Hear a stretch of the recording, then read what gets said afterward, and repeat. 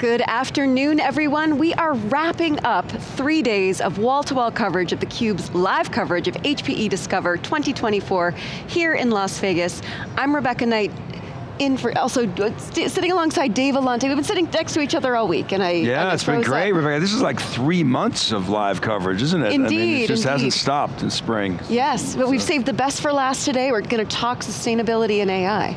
One of your favorite topics. Absolutely, we need energy. We're going to bring the energy. That's right, and we're going to make it sustainable too. Yeah. So I'd like to welcome to the show Sue Preston. She is the VP Worldwide Advisory and Professional Services for HPE Global Sales at HPE. Thank you so much for coming on the show, Sue. Thank you, pleasure to be here. And Sune Baastrup, he is the SVP and CIO at Danfoss. Thank you so much for coming on the show, Sune. Thank you, looking forward. So I want to start with you, Sune. Why don't you just tell our viewers a little bit more about Danfoss? Yeah, Danfoss, we're a family-owned company, right? Engineering, manufacturing, headquartered out of Denmark with global operations in more than 100 countries, sales in more than 100 countries.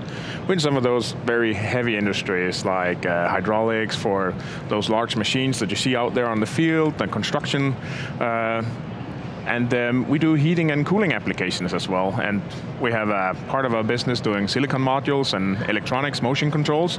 So what ties all of those businesses together is energy, right? So they all use energy, and our purpose here is to decarbonize those industries to save energy, and that's the core of our business. And so you're in the services organization, is that right? Yes. And you have a specialty in sustainability, or is that just one of your many talents? One of our many talents, but the focus for me is sustainable data center modernization. So I have an advisory team and a professional services team that drive IT sustainability into customers and organizations, so we help them be more sustainable. Okay, now I'm going to throw some numbers at you. I don't know if you know the numbers, I certainly don't, but I've been in these conferences for the last 6 months, and I took a stat down, forecasted demand in power, 520 gigawatts of power is going to be needed by 2030, which is 8x the power today. I don't even know, I think that's all power.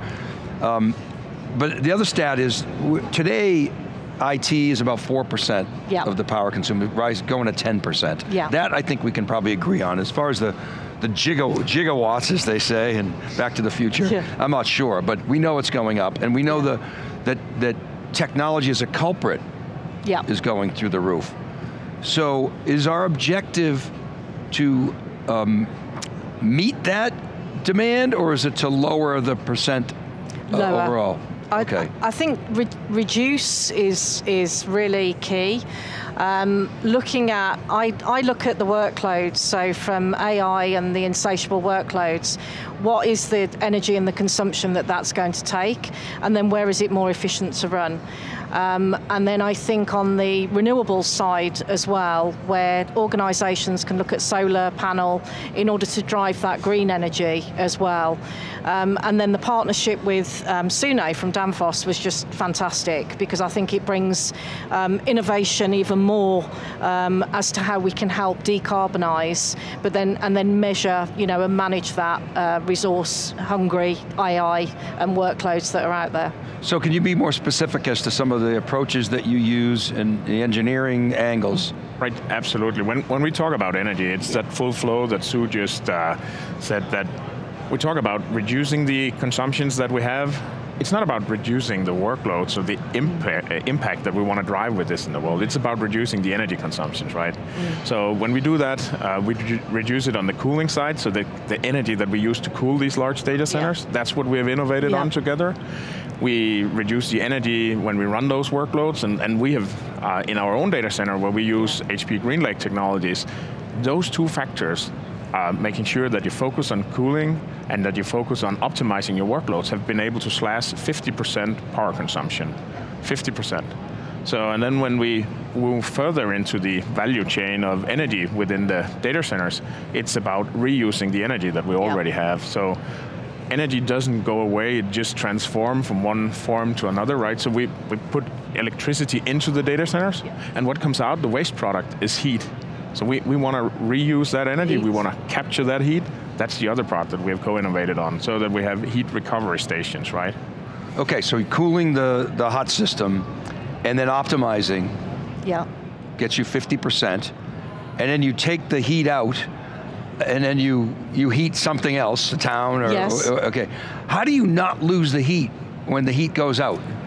Well, you will lose some, right? I think we know that all from our thermocans when we have them with hot water, and over the day it gets colder. Yeah. So proximity is important here, and I think we'll see that the data center placements, when we look at it going forward, strategically will be placed closer to where we can reuse that heat. That means local communities, it's industrial symbiosis, breweries, potato chip factories, fish farms. So by making sure that the proximity is short, you limit that energy loss, and by using innovative technologies that we've done, you can get very close to 100% reuse out of that heat, as long as you keep short proximities. So your heat loss is minimized, almost, it's de minimis, Absolutely. Yeah, and I think then with the positioning of the modular data center, that then where, the proximity to that for the heat reuse, and then it's looking at, sometimes one of our customers, they've got 5 megawatts of heat, which is far too much for the campus that they're in. So then you look into district, social value, housing, driving all of the energy for that. So that's why there's more social value as well. So can you talk a little bit about that social value and the kinds of conversations that you're having with customers? Because, as we know, the move toward renewables and a more sustainable AI and IT system is the right thing to do for the planet, but it's also the right thing to do for their bottom line. So what are the arguments that customers are most moved by, and what are you talking with them about? I think there's various areas, and that's why I was pleased with the relationship with Sune as well, because if we look at where the district energy locations are, so going in, one that I can mention, Isambard AI. So that is Bristol University, funded by the UK government, over 200 million, and that, the technology side, NVIDIA, it's 5,500 GPUs, so therefore it's going to create lots and lots of heat. And then how are we going to reuse that heat that's being created? It will be beyond the university campus, so looking then into the district and the housing there.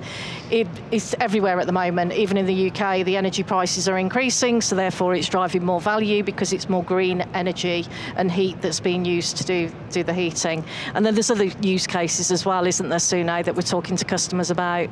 I think very much when we look at the European continent, the hydronic systems are very well positioned for this, right? When we look at the other regions, we see those industrial symbioses, we see campuses, and we'll eventually see that energy is going to be needed, because as we continue to see a growing energy demand, we need that energy. So, and the technologies are available because we've innovated those technologies. So a lot of this is also about awareness, driving that awareness that the cheapest energy is the energy we don't use. And you can say that the greenest energy is that energy that we reuse, right? So, so it's really all about awareness that the technology portfolios are available across our companies. What's the state of the industry? I remember when we started theCUBE research, it was known as Wikibon back then, we had a partnership with PG&E in California. They wanted to avoid the CapEx build out of new utilities, and didn't want to burn coal, obviously, either. So they were giving rebates to customers that could prove that they're more energy efficient. So we were helping them do that. But at the end of the day, the economic crisis hit, and then everybody stopped caring. But solar and wind at the time, were kind of in the early days. They've come a long way since then. Where are we today in terms of the grid and the build out of the grid? Nuclear is actually back on the table. What's happening on that side, the generation side, to help solve this problem? Yeah, I'm not a specialist in that area as well. I don't know. Do you guys have any sense of that, any visibility? Or what we do see is that there are limitations on availability of power. Right. But with our modular approach, you can literally place the data center where you want the data center to be, and you can extend the data center from a modular perspective where you have availability of power.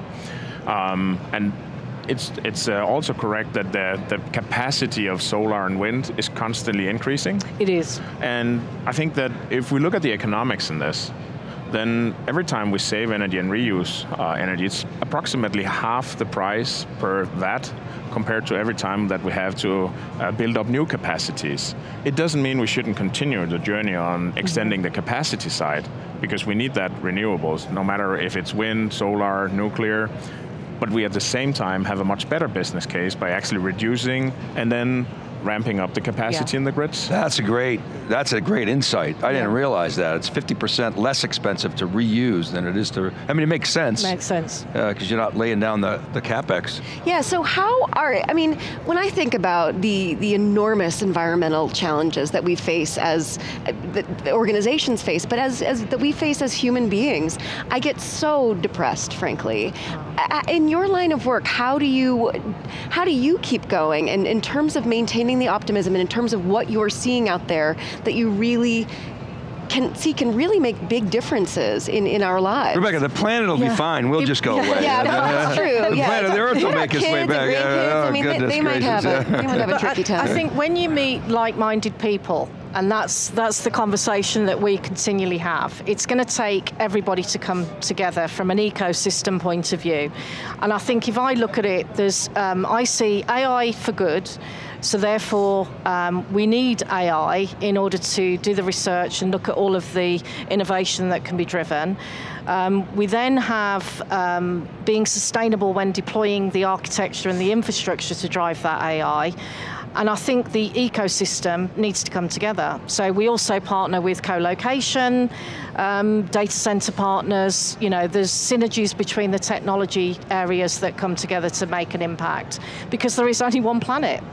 And I think when you find the stakeholders, because you've done the same as me, how do you drive that message internally? How are you transforming the cultural shift for people to take seriously the things that they do that's going to make an impact on the future of the planet? And I won't be here, but the children, grandchildren. Indeed, and to your point, look, when we're only, and I know it's still a problem, when we're only 4% of the problem, is single digits, maybe it's, you don't think of much, but when we're more than doubling, so the technology industry generally, HPE specifically, is taking this very seriously. And I think the large tech companies who get a lot of criticism are all on this, because it's good business, right, to your point, Sune.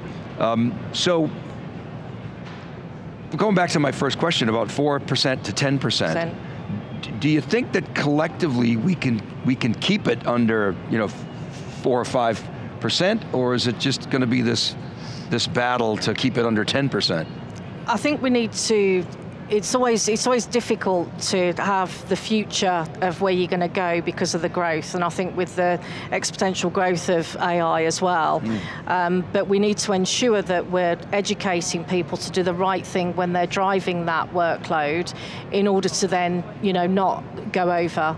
And there's various different stats. I do a lot of research, and I see lots of different statistics. It's mind-boggling. I know it is, and you're on overload, aren't you? So, I think, and in addition to this, as long as we reuse the energy, it actually doesn't matter that we go to 10 or even 15%. Right. Because if we take the combined impact to the world of AI, that is just massive. It's going to transform the world that we're living in. By the way, also the energy sector, by grid optimizations and by optimizing that, correlating weather data with grid capacities, we can typically take down 20% of those grid capacities by just preheating or pre-cooling some of those very large grids. We've developed some of those algorithms also. So I think let's take the opportunity to make sure that we really capture on the business impact of AI. We should not slow down on that journey. That's not the message. The message is that the energy that goes into those systems, we should be obliged to reuse that energy so that we repurpose that, because then we supplement another source of energy by doing Huge incentives to do so. So AI, GPUs, a really big part of the problem. Do you think AI is going to help us solve the problem? Because as the machine gets more and more intelligent, it's probably going to come up with novel ways to reuse. Oh, absolutely. Right, that we haven't thought of. Yeah, and that's the exciting thing. And I think with Isambard AI as well, as a good example where it's open science. So, looking at drug discovery, solving problems, and I think then from an environmental impact point of view, AI for good is definitely, top of the agenda. So what is next for your co-innovation and partnership? You go first, Sune. Well, I think that we have all of these opportunities in front of us, because that's what happens when great engineering companies team up, right? That creative engineers sitting together. So what we're seeing is this transformation from air-cooled systems to liquid-cooled systems. Back to one of your questions in the beginning, right? That will raise the efficiency. It's more efficient doing that with liquid to liquid. So, and we are very well positioned with the portfolio, because we can both cool air and liquid, but that market is going very fast. And I think the other thing is that we got to spread that word. We got to make sure that everyone knows that those technologies and the services are available for us today. And I think from the IT sustainability services from HPE, we can join a customer anywhere where they are on their journey. I think here this week, I mean, since the press release, and I was just super excited, because there's so many people that are contacting me and reaching out, wanting to know more. And then we're just, we've got a joint go-to-market, but we've also got a pipeline of opportunity that's already there. So I think it's just going to go from strength to strength, and it demonstrates to me that true collaboration of innovation that's making an impact, whereas sometimes we talk about innovation, but this to me is absolutely fantastic, and the impact that we can make on the planet. Excellent. Well, we certainly have saved the best for last, because Sune and Sue, this has been actually a conversation that's given me a lot of hope and excitement, because as you said, we can't slow down AI. We need AI. We need AI to help us solve these challenges, and there are answers out there to the challenges that AI poses, so very exciting.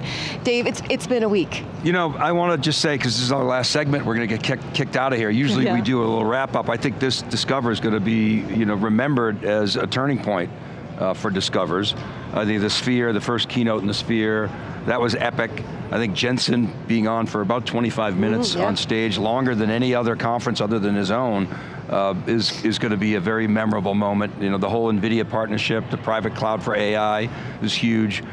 Green Lake maybe wasn't as front and center this time around, but still there and starting to get a groove swing. And then the whole ops ramp thing was kind of interesting, and maybe took a back seat, obviously, to AI. I'd like to see more on what I call AI dogfooding, how HPE is internally applying AI and how it can help its customers prioritize and then find the best use cases. And theCUBE is going to be in Barcelona. Excellent. And I'm excited about that. Right. And so for, HPE is on the 6-month cadence now, back on it. So we'd love to see that, and great week. It's been a great week. We've had a big team here. Obviously you and me, also John Furrier, Rob Strecce, Bob LaLiberte, a great crew of Jay and Brendan and Ken and Anderson and Tony and Randy. So we've got it's been a great, a great time. All right, I can name names. Excellent. Well, this is going to wrap it up. I'm Rebecca Knight for Dave Vellante. This wraps up theCUBE's live coverage of HPE Discover. We will catch you next time. You're watching theCUBE, the leader in enterprise tech news and analysis.